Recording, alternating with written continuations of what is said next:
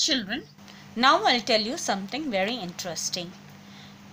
In front of you, you can see leaves of various colors, and the same picture or the diagram you can see in your book, page 4, figure 1.4, leaves of various colors. So, my question is, do you think these leaves also have chlorophyll? Can they make their own food? So, the answer is yes. But you may ask me, ma'am, how can they make it? They are of different colors. Green color is not visible.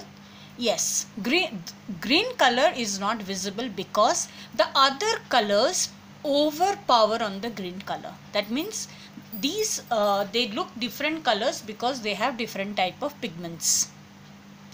That you will study in higher classes. Besides chlorophyll, the leaves also have different colors. Even the flowers, you can see some flowers are red in color, some flowers in yellow in color. So all that because of the pigment present in them. So here we are not going to discuss all that. I will just tell you that how can they make their food. They can make their food because these different colors you see in front of you, they overpower the green color.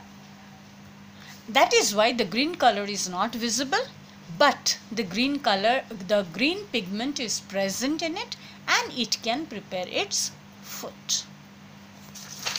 Now you see, now you can see some green patches. There is a pond here and some green patches are floating on that. So, and these also you might have seen in some other stagnant water bodies. These are generally formed by the growth of organisms called algae. So these green patches, what you see, they are all algae. So they are green in color as they contain chlorophyll, and they can prepare their own food by photosynthesis.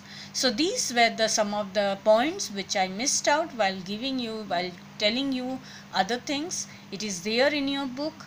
If you read, you may not follow. So that is why I am making this video and showing it to you and telling you that which will make you easy to study. Thank you.